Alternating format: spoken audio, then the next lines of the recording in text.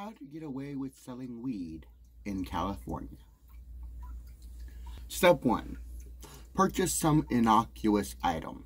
Pencils, bags, anything that's cheap. Purchase it. Now bring it home. Tell your clients that you are selling pencils for $20 a piece. Or you can get these colored pencils for $40. Or for $100, you can get these scented pencils.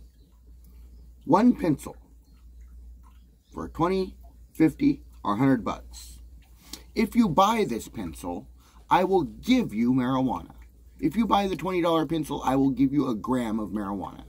If you buy the $50 pencil, I will give you an eighth of marijuana. If you buy the $100 pencil, I will give you an ounce of marijuana. And since you are not selling the marijuana, but the pencils, you are not breaching the law, as it is legal to give away up to an ounce in California. So there you are. Go forward, my minions, and start selling your pencils.